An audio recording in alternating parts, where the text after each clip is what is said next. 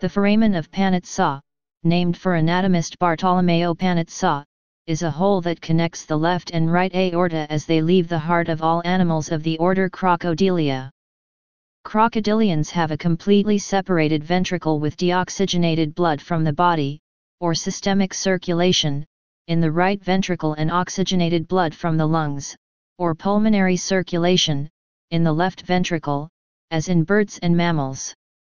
Two vessels, the left aorta and the pulmonary artery, exit the right ventricle.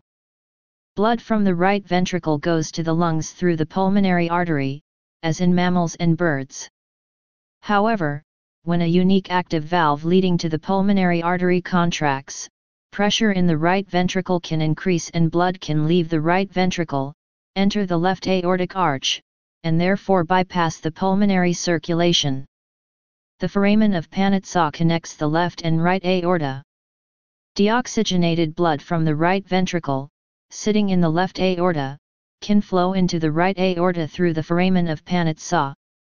When the heart is relaxed, some oxygenated blood from the left ventricle, sitting in the right aorta, can flow into the left aorta across the foramen of Panizza.